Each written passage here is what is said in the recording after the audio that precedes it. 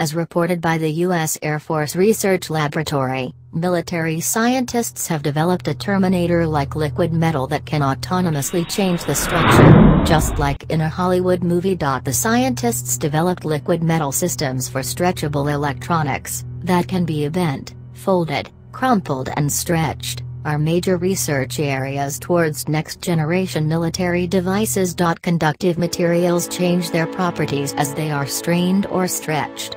Typically, electrical conductivity decreases and resistance increases with stretching. The material recently developed by Air Force Research Laboratory, AFRL, scientists, called Polymerized Liquid Metal Networks, does just the opposite. These liquid metal networks can be strained up to 700%, autonomously respond to that strain to keep the resistance between those two states virtually the same, and still return to their original state. It is all due to the self-organized nanostructure within the material that performs these responses automatically. Typically a material will increase in resistance as it is stretched simply because the current has to pass through more material.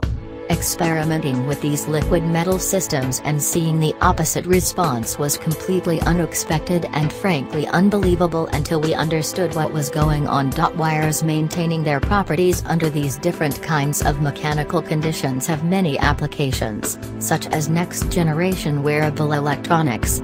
For instance, the material could be integrated into a long-sleeve garment and used for transferring power through the shirt and across the body in a way that bending an elbow or rotating a shoulder won't change the power transferred. AFRL researchers also evaluated the material's heating properties in a form factor resembling a heated glove.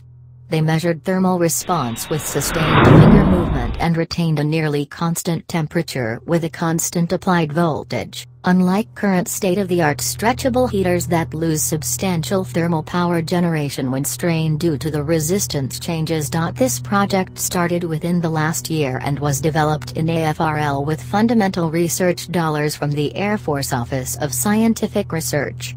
It is currently being explored for further development in partnership with both private companies and universities.